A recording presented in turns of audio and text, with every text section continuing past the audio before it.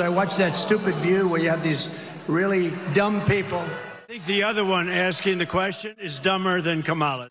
That have had impact. She's a dummy.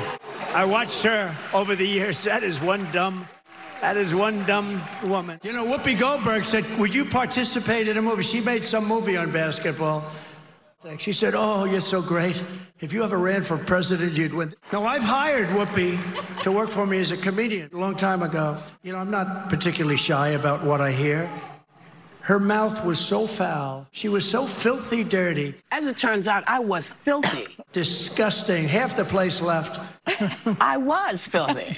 And stand on that fact. I have always been filthy. And you knew that when you hired me. I headlined, babe, at your casino, which I might have continued to play had you not run it into the ground. Exactly. I said I'd never hire again. You hired me 4 times, and you didn't know what you were getting? How dumb are you? How dumb are you?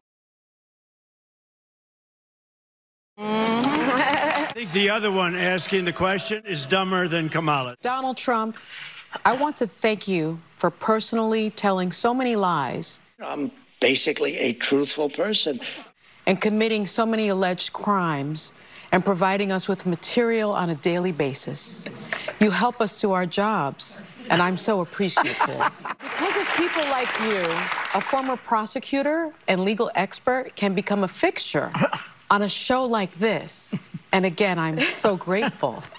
I admit I may not have spent as much time in a courtroom as you have.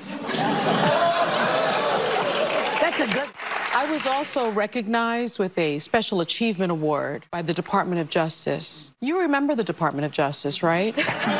It's the agency that's been pursuing you for decades. And like Madam Vice President Kamala Harris, I've had a history of prosecuting sex offenders. So thank you for keeping people like us in business. And as for dumb questions... The other one asking the question is dumber than Kamala. You're always welcome to come here and answer some. If sitting so close to a prosecutor won't make you nervous. I'll even give you a free View mug. Not to be confused, though, with a mugshot. Because that's your area. His lying is monumental. I'm basically a truthful person. And I am a natural redhead who's 29 years old. Okay?